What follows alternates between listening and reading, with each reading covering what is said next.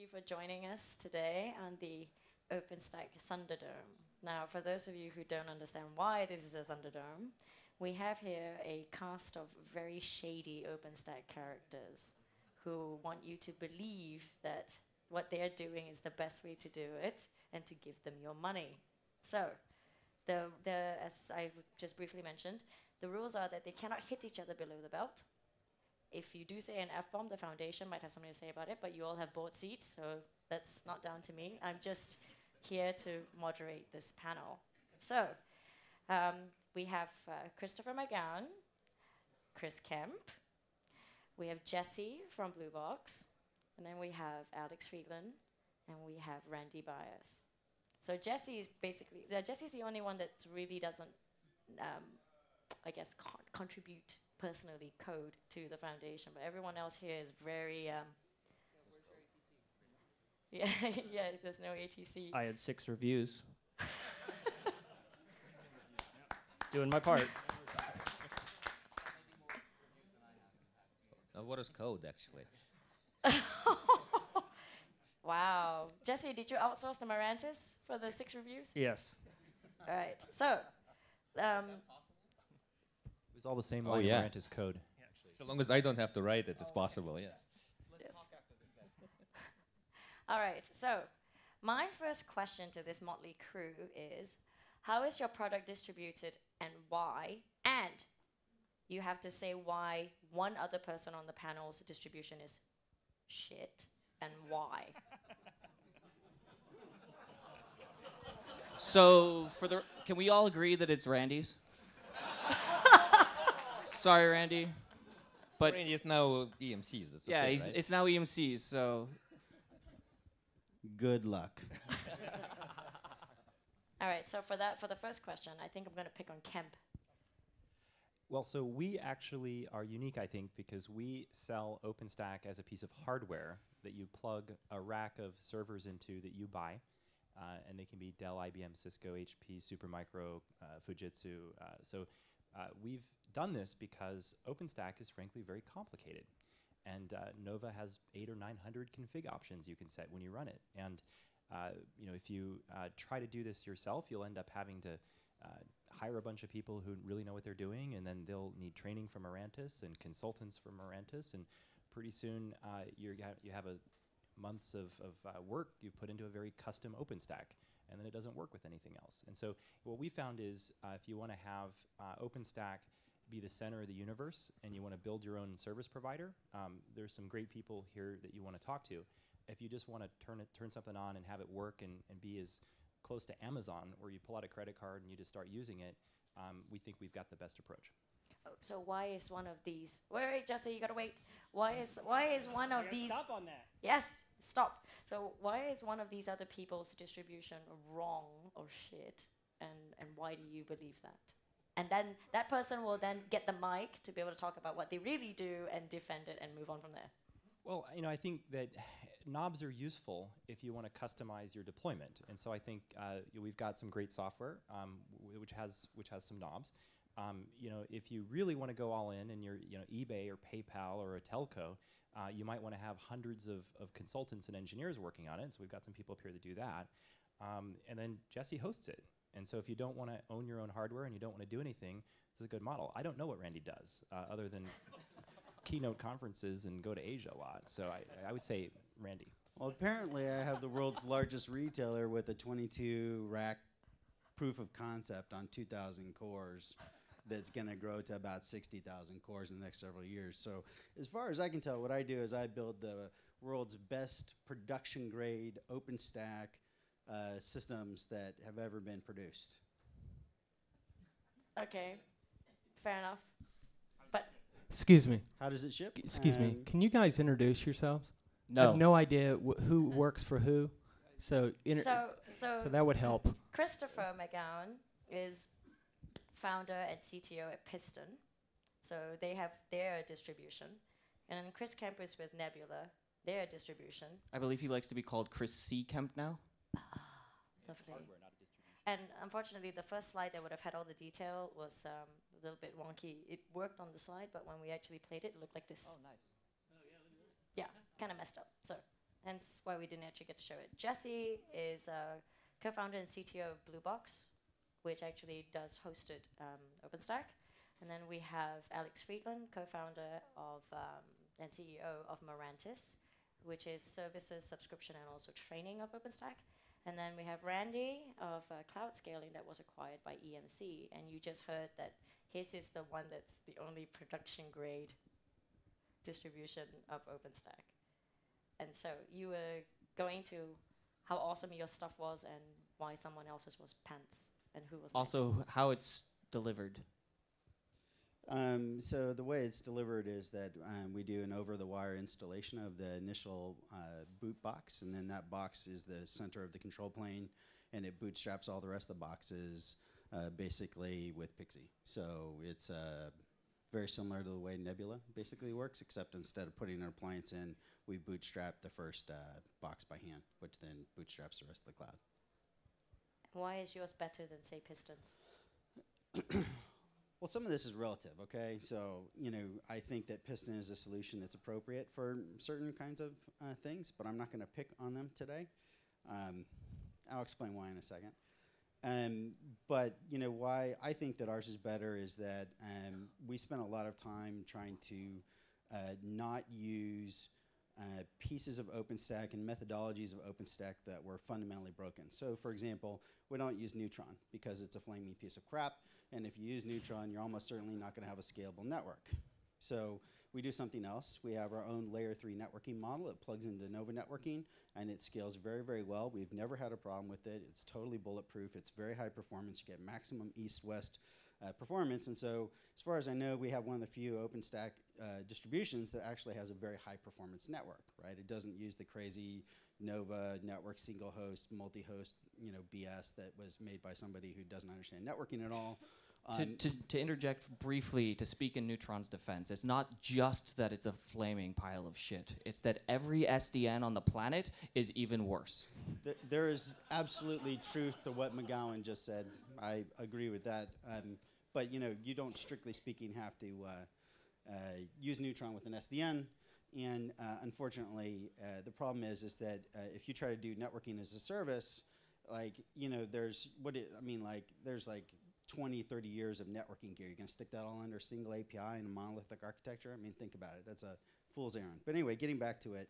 And then the second thing that we did is that we were the first to build a scale-out control plane. So what most everybody else did is they did HA failover, so you had active-passive on all the OpenStack services and your services. And then they did master election systems, which Piston and Nebula do, where you've only got one instance of a service running at a time, but when it fails, you can reinstantiate it somewhere else. And we thought that didn't make any sense because then the control plane has to scale up. You have to make bigger boxes out of the control plane because if you run out of oomph on the APIs, that's your only option. So we built active, active, active, active, active. So we've tested it up to 7 for this retailer, and we know we can get up to 30 theoretically.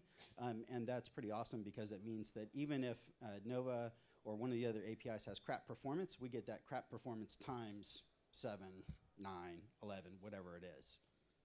Okay, so it's your turn, Christopher. Oh, I didn't get to say a bad thing. Touche.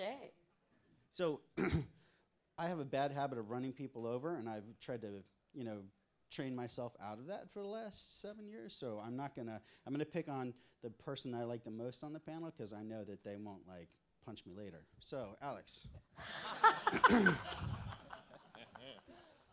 I just want to say that the main problem with the Morantis distribution, other than the fact that they're a fantastic group of guys, is that the idea that there's zero lock-in is selling snake oil. Because there are pieces of OpenStack that are fundamentally worthless without plugging something in that creates lock-in. So if you get Cinder, you don't get block storage. Okay, yes, you can carve block device out of LVM on a KVM hypervisor. Nobody thinks that's block storage, right? Okay, that's why they're all using Ceph, right? So the thing is that there's always lock-in in OpenStack, and when you market it as there being no lock-in or the zero lock-in pure play solution, you're simply selling your customers bullshit, and because they want that thing to exist and they're buying it, it sort of is a little bit misleading. Gosh. I have to respond now, right? Yes, you do. So the beauty of my position here is that I didn't understand a single word that any one of those guys said. Because I have no idea what networking actually means inside. And the only thing I know is that OpenStack is good. And we figured out this early, so we called Randy and said, Randy, do you have a project for us? And that's how we started in this business. Ah, you heard that. It's official now, yes. Randy is the father of, well, in some ways, Mirantis, yes. So since we never understood what it really was, we just went to customers and said, we will figure it out with you together. And we did that with about 135 is the last I could tell. And the distribution we built, we just took the information we learned from those customers and packaged it into a distribution. And then we distributed basically for free. And so last I checked, we had 10,000 downloads this year. And it's probably not a good distribution because of all the reasons that Randy suggested. But we have probably 20 customers in production with thousands of VMs. I think one was actually a keynote today. And some big telcos have announced that they're, like Ericsson announced that they're going to use it and are using it to go to all of their telco customers. So I'm not sure how it happened because I'm not technical, but I guess these guys are right. So you can pick on Christopher then. Christopher. Why is mine bad? I'm used to picking on Josh. I actually have a thicker skin than he does. You do. Yeah. So let's explain. So Josh McKenzie was co-founder with Christopher at Piston, and he's now gone to be field CTO at Pivotal Labs, and that's why he's not here. So I've heard that you have a wonderful distribution because you have brilliant engineers, and you've completely reinvented OpenStack. It's much better now, but it exists only in a Piston box. Is that true? Not really. We have really intelligent engineers. So I'm the CTO of Piston. Our product is actually a software platform that deploys cloud applications that we just happen to use to deploy OpenStack because that was the first thing we did. We were among the founders of OpenStack. Joshua was there with Chris Kemp at Nebula, the NASA Nebula project, before even it was nascent at Rackspace that we were going to do a thing. I was at SliceHost, and when we kicked off the Austin Summit in Austin, surprisingly, OpenStack isn't really good with naming if you haven't noticed. We were there. And we deploy our application, or we distribute our product via the internet. We download an image, you install it on a USB stick, you install that, it becomes a boot node very similar to Randy's, where that ends up being the node that discovers other nodes automatically and then deploys via NetBoot, via Pixie, hardened Linux distribution. And where we go different is not that we use master election to elect a single point. We use master election and our orchestration engine that is not in OpenStack to deploy all of the services everywhere. So we have a converged model where storage and compute and networking are all on the same hosts. And in so doing, we master elect only critical services. So things like the database need to be critical to the cloud. There needs to be one of them, or there needs to be a cluster of them that deals with replication and I have such. a question. Yes. If an attacker breaches one of the VMs and gets access to the underlying storage, or breaches through the APIs and get access to underlying storage, does that mean that they can read the data of all of the VMs and the OpenStack database and the messaging queues? Not currently. We're using C groups to avoid that. If they originally breached all the way into the actual host metal, and they're actually able to see the Ceph data store, does that mean that they can see all of the data? If they can see all of the data, if they get to the point where they can see all of the data, yes, they can see all of the data. Right, so the hyper-converged is effectively you've squashed the control plane and the data plane together, so there's no separation. So if somebody wants to draw a line around it, put like a firewall between it, they can't do that, right? If I walk into your data center and walk out with your controller server, can I see the data? No, you would not be able to see any of the object storage data. You would not be able to see any of the block storage data. You would not be able to see any of the VMs because the control plane's in a physically separate rack. And it's isolated in the network. So we're doing software firewalling between the two networks. We prevent all customers. We have actually VLAN segregation for the customer workloads. But if the customer or an attacker were to break out onto the bare metal, they would be able to access the things that they could access. So I'm enjoying this discussion.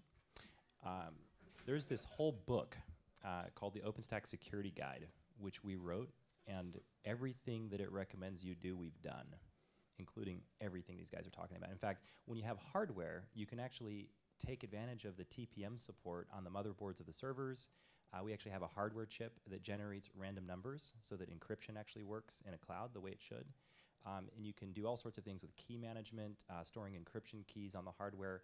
If you take an approach where you plug it in, you turn it on, and it works, you can make all these decisions, and you don't have to have all these debates. And it's frankly, it's really important at this stage of the market where OpenStack's so complicated. So we also have TPM support. We are actually shipping that in production. It's at there was this small telecommunications company. I actually wasn't at the keynote, so I have no idea if he actually spoke. But Marcus with Swisscom, I hear they're actually running TPM in Mount Wilson. All right, boring. My turn. Wait. Do I have to say that your product is bad? Because I actually have no idea what your fucking product is. Oh, perfect. Well, let me educate you. Let me educate you on the right way to consume OpenStack. So Blue Box delivers private cloud as a service. That means each customer gets a single-tenant OpenStack installation that is deployed on Blue Box hardware in our data centers. It allows us to deploy the implementation today in 3 business days. By the end of the year, we should be within an hour. We handle all of the operations of the data center, of the hardware footprint, of OpenStack itself, leaving our users to benefit from working with OpenStack, not on OpenStack. So my good friend Chris C. Kemp here suggested that if you want to be like Amazon, you should use his product. Except the entire point of being like Amazon is that you're not buying a proprietary piece of hardware and locking yourself into something on-premise. We're able to deliver private cloud that just works in a data center without hardware that you have to deal with, without a proprietary box. So Blue Box is like all of the downsides of public cloud with all the downsides of OpenStack. No, it's all the positives of public cloud with all the positives of OpenStack. And I don't know about you, Jesse, but I personally do have a credit card with a $100,000 credit limit, so I can just... Oh, perfect. Yeah. Perfect. You should be buying his boxes all day long. Okay, wait. So this leads on very nicely to who is your target customer? I'm going to start there too. So, there are, like 100 customers, the Fortune 100, that are perfect for Randy and for Alex. There are, I don't know who buys these things, but for everybody else, I could tell for you. everybody else in the marketplace, you've got Blue Box Cloud. We're private cloud for SMEs and the middle market. It's for those, again, who want the benefits of private cloud, who want data sovereignty, who want control of the platform, who want control of cost, but who do want those benefits of public cloud: OpEx, elasticity, time to market, open APIs. And so we found that this was the best model to deliver a product that really was targeted towards that middle market customer base. We're selling to enterprises that are trying to transform themselves from being traditional IT into web and cloud developers, and also to service providers who are focusing on that sort of market, internal app development. And we're a private cloud vendor, not a public cloud vendor. So some of the concerns from a security perspective, because they're building apps internally, aren't yet a problem for our customers. And Chris Kemp? We're really focused on Fortune 1000, but not the top 50. So we're focused on companies that are probably using a lot of Amazon Web Services. So our customers are some of the largest biotech companies in the world, the largest movie studios, the largest entertainment and web properties. Almost all the national labs use our systems. NASA JPL. And these are all production, like paid customers. And so they're folks that are not at this event. Our customers don't come to these events because they don't care about OpenStack, the details. They don't care about the implementation.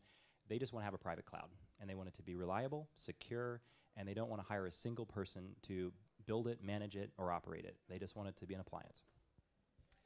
So I'll piggyback of the Piston story. So we sell to customers who actually transform themselves. The trying part we'll have to remove. So as a result, other kind of 2 tiers. The one are the upper tier of those who are actually doing it. So we have the top 10 of the top 50 telcos. We have top 10 of the top 100 enterprises. We have top 10 of the top I don't know, 50 Web 2.0 companies, and kind of goes across the board.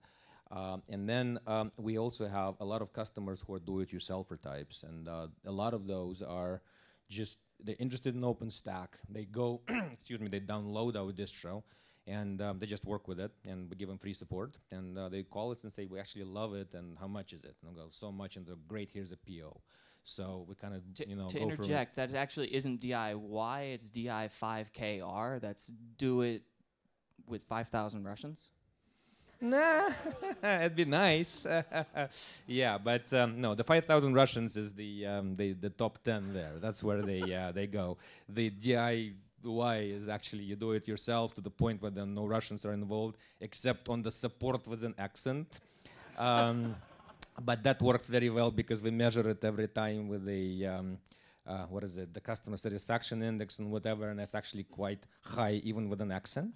But there we're measured by how many Russians were not involved in selling a PO, and we're doing quite well there. And I have an extra one for you, Randy. How are things going to be changing now that you're part of EMC with your target customer? They're not changing with the target customer. The delivery model will change. The target customer hasn't changed. How many people have heard of pets versus cattle? That sort of cloud meme. Okay, great.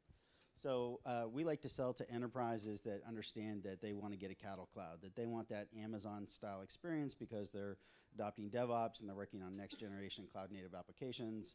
And if they're really focused on trying to make their data center cheaper or get rid of VMware and have a lower-cost VMware, that's not really a good fit for us. Because what we're trying to do is we're trying to be the guys who deliver, the water, the plumbing inside your house or the electricity. We just want you to turn on a tap and for it to come out, and as much as you need, you use, and then you don't really think about it. You think, more about the applications that are running on top of it. That's really our focus. And, EMC is really interesting. If you had told me like a year ago, hey, you're going to wind up being part of EMC, I would have been like, no fucking way. But it's turned 2 months ago. 2 months ago, it was starting to change, but that we were talking to them a lot more then. And the thing is that what's been very clear is that they really believe in the world is changing. If you look at, we've got a product deck that we show our customers, and I've got source data from EMC in there we've actually been using for about a year that shows that the net new applications, the more cloud native applications, are growing at 10x the rate of the legacy applications. And that I love that. That's where I want to be, right? I don't want to fight on the hill with VMware because they own that hill. I'm just going to get tore up going up, and I want to fight on a new hill where I can be king.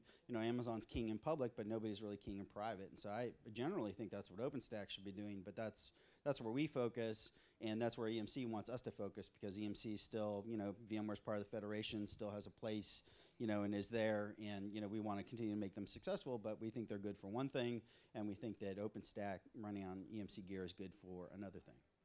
Okay, so that brings us to the next one. Then I'll start with you, Randy. Is OpenStack's velocity a help or a hindrance? Obviously, it's helped you with the company being acquired, but is it a help or a hindrance Which for velocity, your the customers? hype velocity or the code velocity? Pick one. The hype velocity is very helpful and continues to be helpful. I'm not sure that the code velocity it seems to be decreasing pretty dramatically, especially in the core projects. We're seeming to be slowing down, the innovation rate slowing down. I think that we are sort of jammed up because we are under the illusion that we're going to fix certain very broken parts, like I named Neutron earlier. I'm going to try not to name anymore so I don't get nasty emails and phone calls from PTLs. We There's need to 22 of them now, so yeah, if I can figure out who it is when they call me. I think that the velocity of the code is, in some ways, it's slowing down, is actually starting to be a help. But that's only because I think people's eyes are opening. I don't know if people probably weren't here for the board meeting yesterday, but in case you missed it, the technical committee came to the board and they said, we finally get that there should be competitive projects. Like there can be more than one block storage solution, more than one object, more than one compute maybe even, and we want your help to figure out how to make that a reality in the community. And that's been a pet peeve of mine for a while because what happens is somebody implements a very broken solution and nobody else can create an alternative to it because it's not the blessed, special version.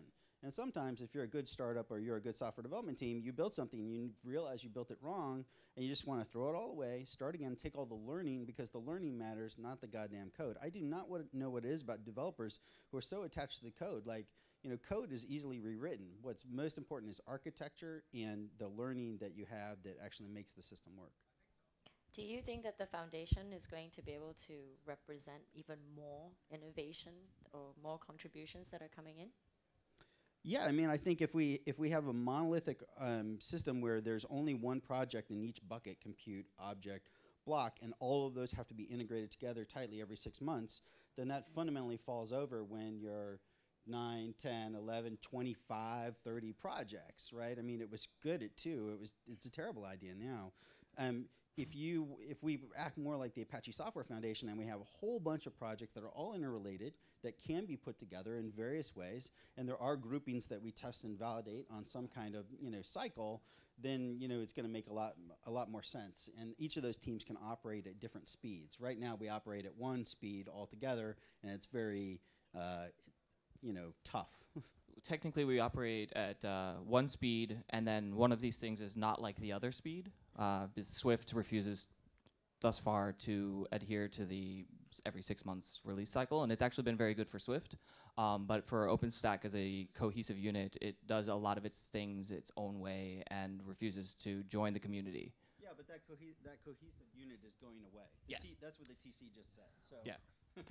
Well, so While at the same time still enshrining Swift as the paragon of what everything should be doing. I don't think that's Well, that's so let me add my 2 cents because we took the baton from Chris and Nebula, who were a huge authors of OpenStack originally, but now of this esteemed panel.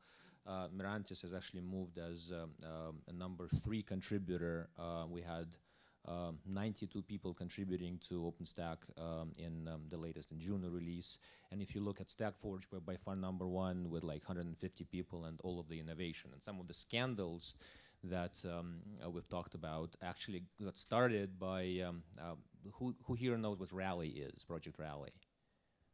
Quite a number of hands. So we started Rally because we figured that performance of OpenStack was not something that was up to the par, and also it was very, very difficult to convince people to fix problems in multiple projects at the same time. So we started Rally as a project to kind of drive that, and as a result, then you could have build a use case that shows performance across the board, and you could diagnose it to 7 patches in three different projects, and you can do them as bugs and fix them as bugs without necessarily having to coordinate that. So that became extremely popular. Lots of people are using it, and when we tried to incubate it, it got stuck with, it's not your agenda, it's mine, and I'm not going to let you. And that's what caused this whole consternation, and that's why we're changing the governance. But going back to the original project question, I think the speed of innovation inside OpenStack and this code velocity is actually unbelievably fast. I happen to disagree with Randy here. slowing down. You could say it's unbelievably fast, but it's slowing down for what? Maybe, but it depends how you measure it. I mean, there is a lot of feature innovation, and there is a huge movement of OpenStack now into things that it hasn't been, conceived to do. It goes away from just being IIS, and OpenStack is becoming a full stack slowly, and the movement is starting up the stack with projects around it, into the operational areas and the like. So not to disagree there, but OpenStack has always toyed with becoming a PaaS. Like at the very first summit, there was a guy, Eric Day, who was an employee of Rackspace who had built a queue as a service project and couldn't get people to get involved yet because it wasn't ready. So OpenStack has never been, it's just the IIS. Well, it has been we toy with the idea of becoming a platform as a service. It was originally conceived as being a platform as a service at NASA Nebula, and the fact that projects are proliferating in such a way that, wow, that's really hard to say. You want to jump in? Sure. All right. I want to just violently disagree with all of you, and especially Randy. Safe harbor. I talked to Jesse. I must be doing something right. How many of you guys get the emails from Amazon about all the new services that they're offering, all the new Amazon AWS stuff, right? I get those.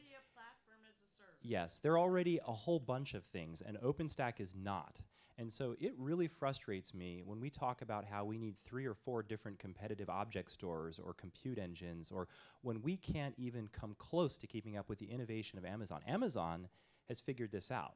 They have one platform, one system that they deploy at extreme No, that's scale. not true. No, Actually, They have a bunch of platforms. Chris Brown, who was on my advisory board for 4 years, was lead developer for EC2. Out of everybody here, I have the most insight into how Amazon works.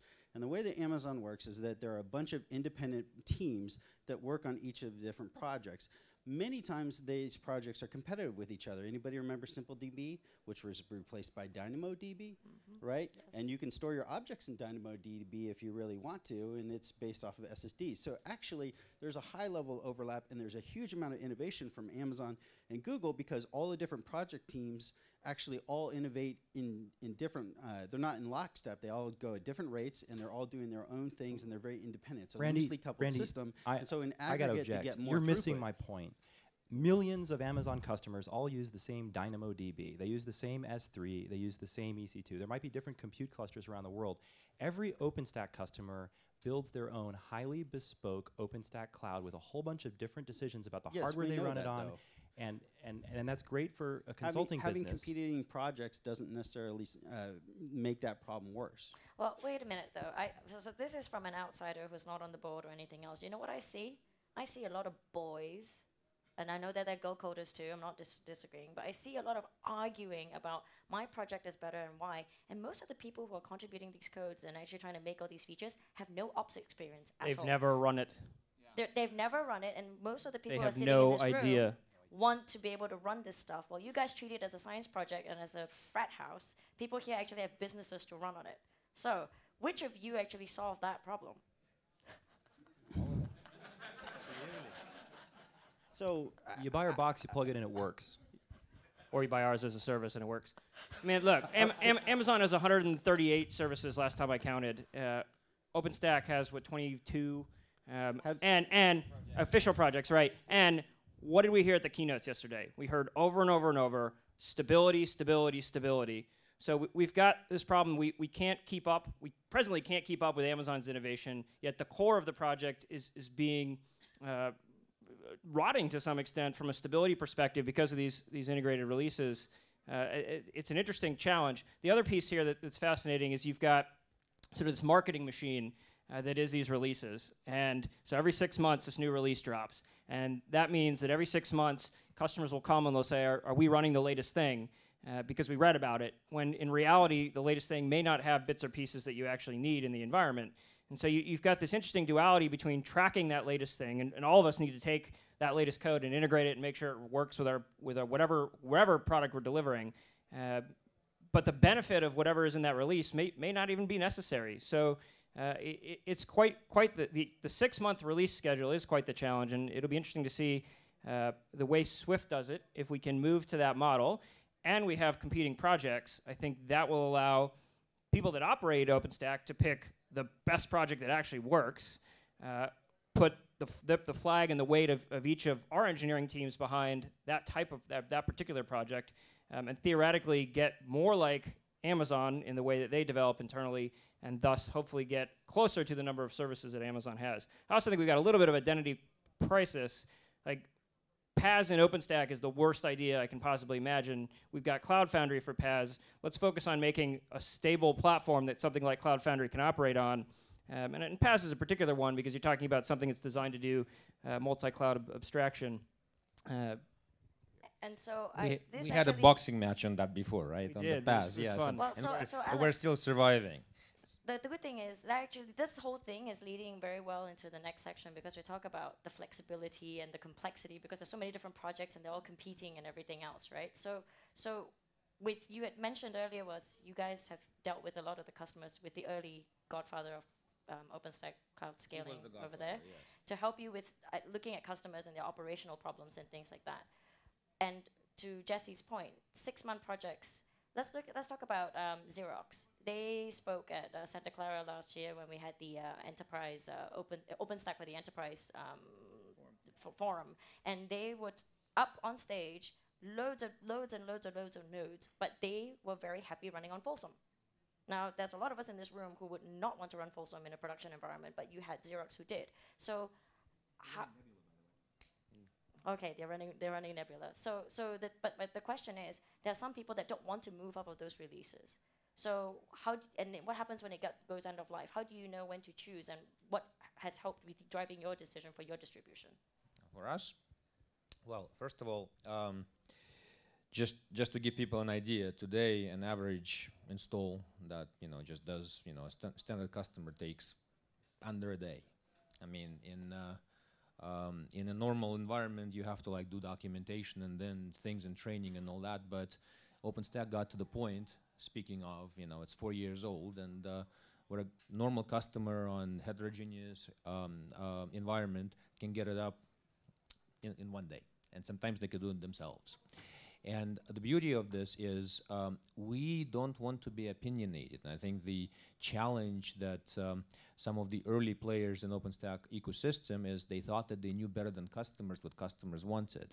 And ultimately, we don't have a good idea of what the usage patterns are for OpenStack today. Today, going back, we kind of figured this out, but we have no idea how OpenStack is going to be used and why going forward, because ultimately, it's becoming a commoditized operating system for the new transition of a cloud, and it will become a totally ubiquitous solution that can become an embedded solution for appliances. It can become a driver for somebody's loads in a different as a service model, and there are only so many people who can do what Amazon is doing and Google is doing for themselves, so there needs to be an alternative that will drive all of that.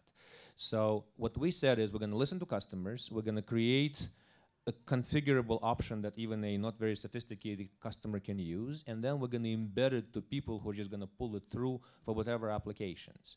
And then eventually, we will make sure it can be upgraded, but if you don't want to upgrade it, you won't. That's life, right? And some people just not gonna upgrade. But then the danger you have if people don't upgrade to the latest version is eventually the stuff is end of life and support of it is gonna be a problem.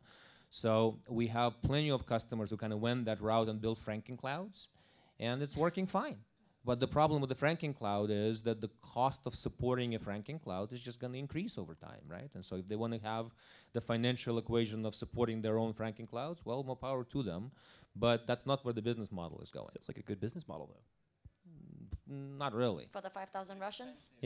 We certainly couldn't raise the money we have raised if that would have been the thing, because that doesn't scale. Right, and the only reason we're able to raise money and continue to do this is because there is scale in the business model that we're going after, and the market is becoming vast. And if you ask my opinion as to where this is going to go, I tell you I have no idea, because what we're learning every day by talking to customers is they have thought of ways of using OpenStack that I haven't envisioned even a month ago. And by the way, they downloaded my stuff and they configured it somehow, and they told me what they did. And the marketing folks over there go, "Oh my God, we have to build a use case. We had no idea it's possible." See, that's what I think is interesting about this market. So there are tons of customers like that, yet there's a whole nother set of customers that say, "I just want the benefits of a cloud infrastructure with the security and compliance that comes with private cloud." And so what I really like about this panel, quite frankly, is we've got such a diverse set of options of how you can consume OpenStack, which is unique. It's unique to this technology offering, and so we've got something that works for whomever is looking to purchase it, and that's really important. One thing I'll say, I once said that OpenStack was like the Linux of the cloud, and no one runs Linux. People buy Macs, right? 98% of the computers run Windows, for God's sake. I think it's a powerful platform. A lot of people power a lot of things with Linux, and a lot of people will build really amazing things with OpenStack. But I think if you want a cloud computer, if you want to really democratize this technology and have every company, every enterprise, it's got to get really simple. It's got to be simple enough for people here in Europe to sell it and install it and use it. And you've got to go into work in the morning and log into your email, which is going to be a SaaS application, and then log into a cloud and build things and design things and prototype things and render things and sequence genomes or whatever you do with it. And I kind of agree with Chris Kempier. I'm surprised to say. I was like, wow, we agree with each other. I'm actually, yeah. I kind of disagree with Alex. I think that the OpenStack distributions, the OpenStack products, all of the we should be extremely, extremely opinionated. The fact that we're not opinionated has led to a proliferation of all of these projects, a proliferation of all of these competing drivers in the projects, none of whom have any sort of like mutual. They're overly complex. They don't share similar capabilities. You get an SDN in Neutron that does one thing and another that does another, and they don't implement the basic, like, I want an IP address, or I want a port on this network. And very similarly, though not as bad for Cinder, I would actually go so far as to say we should throw Zen out of Nova, which is kind of heretical since Rackspace runs Zen, but they're the people who are building it. It shouldn't exist. Well, you wanted to add something before I move to the next one? Yeah, I mean, actually, there was a whole bunch of stuff queued up there. I'm going to try to just pick one response. Do people remember IPsec and IPsec VPNs in the late 90s? Yes, absolutely. You remember how everybody took the standard and implemented it, and then none of their shit worked together? Yeah. Right? And still sometimes doesn't. That is an example of why having the same software and having the same standards doesn't actually necessarily get you anywhere. What's really important is to test behavior and to be able to know that you've got the same set of features, functions, and capabilities. That's why DEFcore and RefStack and Tempest Test are so important, okay? If you have that, then like whether Swift is implemented one way or another way doesn't fucking matter, because you can test that both the implementations do the same basic thing, right? And once you do that, then you can have guarantees that every OpenStack cloud is not a snowflake. Now this gets to a fundamental problem, which is when people want to DIY or when they're building their products, whether any of us up here are right or wrong, they make choices about the architecture, and those choices fundamentally impact the behavior. So I'll give you some examples. If you turn on a VM on Amazon Web Services, you automatically get a public IP address. If you turn on OpenStack, you do not. You have to turn on IP auto assignment. So if in your distribution or product, whatever you chose to turn that on by default, you act like Amazon and you're more interoperable with them. If you don't, then you aren't. And that's fine. It's not about whether you are or not. Please don't open the Amazon can of worms on me. The point is that all of those choices we make, since OpenStack can really be configured to be anything, is what gets us in trouble. And we don't spend enough time talking about the architectural best practices, the right way to put things together, what should the baseline set of features be in block storage and object and compute and so on that actually matter. Do we need live migration or not? What's the use case for it? All of those things are missing. Instead, everybody kind of does it their own way, and then that's the thing that leads to there being no interoperability, to there being snowflakes, to these things just not making sense and not adding up. Okay. But at the same token, that sort of opinionated thing gets us panels like this, is why all of you are here. Like, each and every one of you is actually here to listen to us yell at each other. And so this is going to be a yes or no answer, okay? So we can take some questions before we are booted out the door. I will also get kicked out at this point. So, is OpenStack boring? This is going to be awkward because Joshua McKenty says yes. I say absolutely no, and it should be. And it's a problem that it isn't. I agree. Yeah, no. Unfortunately, no. No, but it should be. Is it a solved problem, Randy? No, not even close. One day it will get boring, and it's going to be a multi-billion-dollar industry. And all of us here are actually building it up. So that's a lot of fun. I hope it's never boring, because I think that means we've stopped innovating. Is it a solved problem, Jesse? No. You can buy a Nebula today, but OpenStack is a mess. You can buy Piston OpenStack today, but OpenStack as a whole is a mess. We're shipping Icehouse. We probably won't ship Juno for 6 months because there has never been an OpenStack release that has worked out of the box. And when it can, it will be. Any questions from the floor for our very cheerful panel who might want to punch each other in a few minutes? Actually, drinks are on Randy at the Hyatt bar, and the rest of us will be at the Meridian.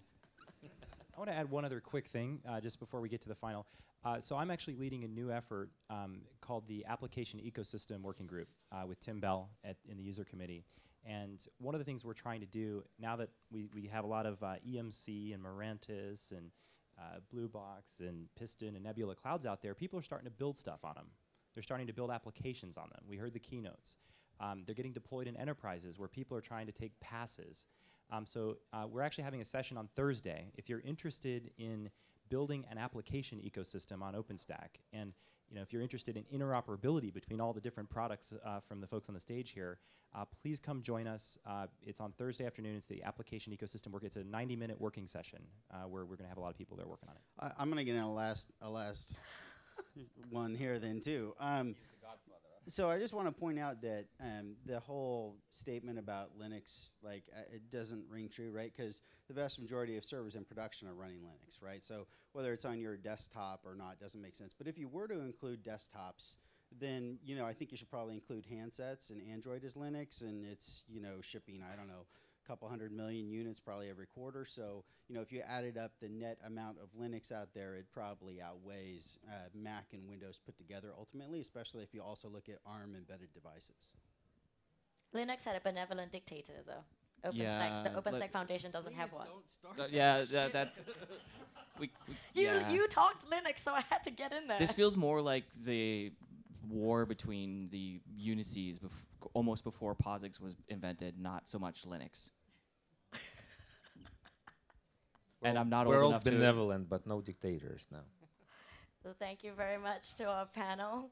I'm sure we'll continue this on Twitter or some other form of medium. But yes, please come up. Yes. Yeah. I have a question. Okay, now that all the big boys like IBM are busy buying up the little startups, where do you see it going? What's going to happen to all that innovation that we just spent the last 4 years building? Well, my answer is watch us, right? Because we just, the shameless plug, but the talk of a few months ago was, will there be somebody who can stand up in this market, but the big boys are jumping on? Will there be somebody who is a standalone who will be able to play, and challenge the big boys? And a couple of weeks ago, we announced a $100 million financing, and the message there was that it's possible for a small guy to be a standalone, and there are people who believe that it's possible to stand against the big guys. And remember the reason OpenStack came about in the first place. I mean, it is a way for customers with heterogeneous environments to create an even playing field and lack of dependency from the big players. And that being said, a small player, a pure play OpenStack player, is the one who can create that level playing field and allow to get some of the profit margin from the infrastructure stack over the long term. And that's the level of innovation that it will enable all the innovation that's happening in the ecosystem. And I think that's what we need to start focusing on, is how we enable quick and easy innovation for all the players who are not incumbents, because ultimately that's what customers are looking for. That will end up destroying the cost and will enable the exponential scale. And I think that's Cut it off. Dude, I'm not done yet. No, look, liquidity drives investment. Liquidity drives investment, and so you no longer will see new distributions, but you'll see new entrants into the marketplace. You look at companies like StackStorm, you look at companies like Platform 9. There are people in the space that are doing new, different things. I think it's a wonderful sign for the industry. All I know is that the average enterprise is going to have a very hard time consuming DIY OpenStack. I'm not talking about the lean forward guys who are doing it now. I'm talking about the average guys who have a hard time running their SAN. Whether it's Chris's model, any of these folks' model up there, I don't know. But your average enterprise has to consume products, not science projects, and that is 100% certain. Yeah, and to your question though, it's a fair question. I mean, $100 million is impressive. We've raised a lot of money as well from some world-class investors, but we're all very small companies. In the scheme of $100 billion market cap companies, except for Randy. What exactly does a VP technologist do? It's a fair question. We're very early on in this, and I think there's still a lot of really big companies that really have to figure this out, and that might involve partnering with companies that are here on stage, or some really bold moves. We've already seen a few in the last couple months. You sort of stole my thing, so I guess I'm going to change it. Alex is actually buying the drinks. I had completely forgotten that you had just announced your round. So congratulations, and now you're on. How much of that 100 million is committed? How much of the 100 million is committed? How much of the 100 million is committed to buying us drinks? No, And also Well, committed. All right, we gotta go, guys. All We right. gotta go. Thanks, Hug it out. everybody. Guys. Hug it out. Big hug. Big hug. Thank you.